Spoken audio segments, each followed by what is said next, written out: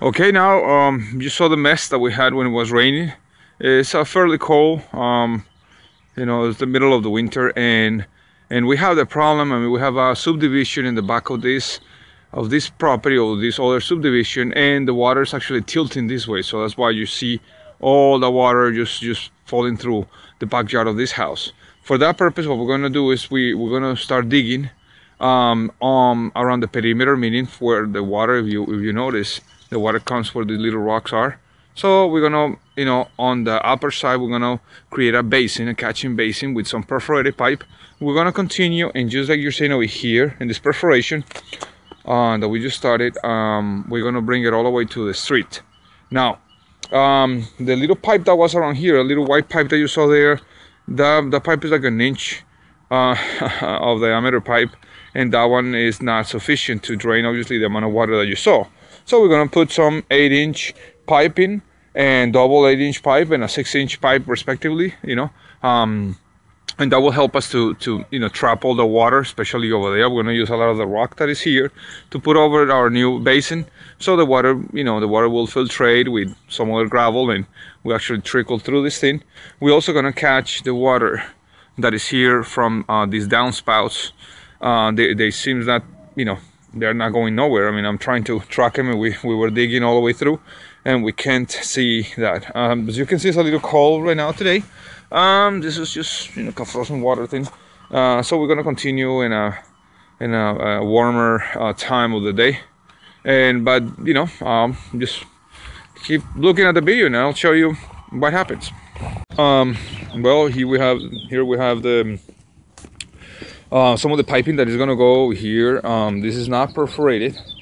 It's corrugated, but it's not perforated. It's gonna go all the way through, you know, towards the back of the house. And once we get all the way in the back, we're gonna change it to the perforated system, and that will allow us to actually collect all the water that is coming from the other side of the property. As you can notice, they will go side by side. So one will be this side and the other one on the other one. We're just gonna clean a little bit more. We had a lot of frost, really cold temperature, so it was hard to finish the digging quickly. But anyway, we are almost ready. We're gonna put a I will say a basin before we get into the gate to collect the water from the gutters, and that's how we are going to make sure that you know, the water can actually get collected and divert to the rainwater basin over here. So the first two sections of the 6-inch corrugated pipe, solid pipe, were extended all the way. So they were like 200 feet total, all the way to the street. Now we put we saved the grass that was on top. Then we purposely put a little more of the dirt on top, so once it's compacted, I will say naturally, because we have the pipes on the bottom, we don't want to squeeze them. So once that is compacted, it's gonna get into a more level situation there. But here we have the two other sections of 100 feet each pipes, and these ones are perforated.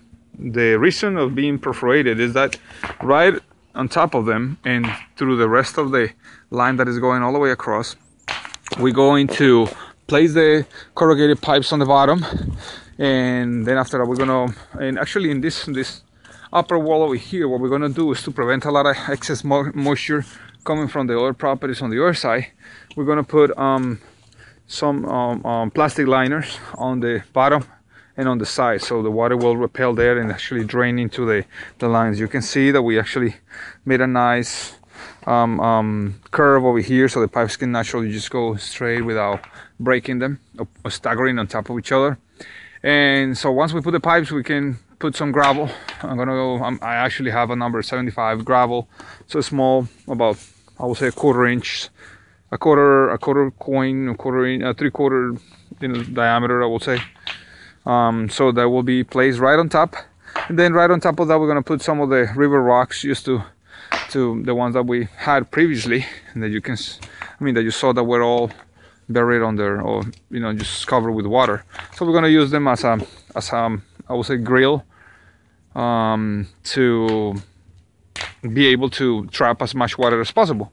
And once that is done, we're gonna go ahead and remove all the dirt that is not needed anymore. We're gonna cover the areas that were used before as some sort of like a creek-like pattern to drain the water away from the house. Now it's just gonna be a pure stone and all that stuff. That's how we continue.